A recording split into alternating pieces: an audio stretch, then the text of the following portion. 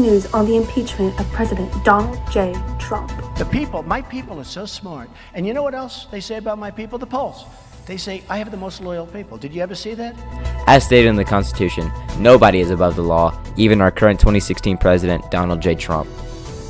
Yes, in the trial, the jury and judges must not be influenced by the position that Mr. Trump has in government. Article 1 is adopted. Lawmakers will soon determine the particular laws broken and if any penalties must be applied. It is tragic that the president's reckless actions make impeachment necessary. He gave us no choice. Although the majority of our U.S. cases are held in state courts, these federal laws must be performed through federal courts. Yes, the exclusive and concurrent jurisdictions will be involved in the hearing of the case.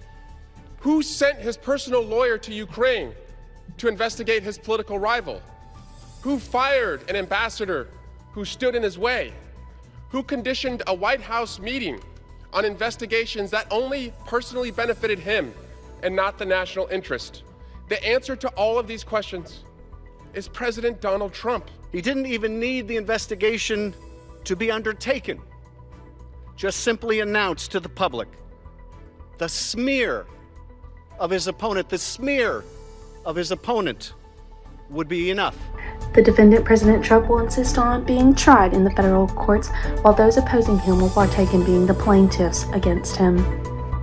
Trump is currently being impeached for abuse of power and obstruction of Congress. We'll keep you updated on any further actions made in the courts.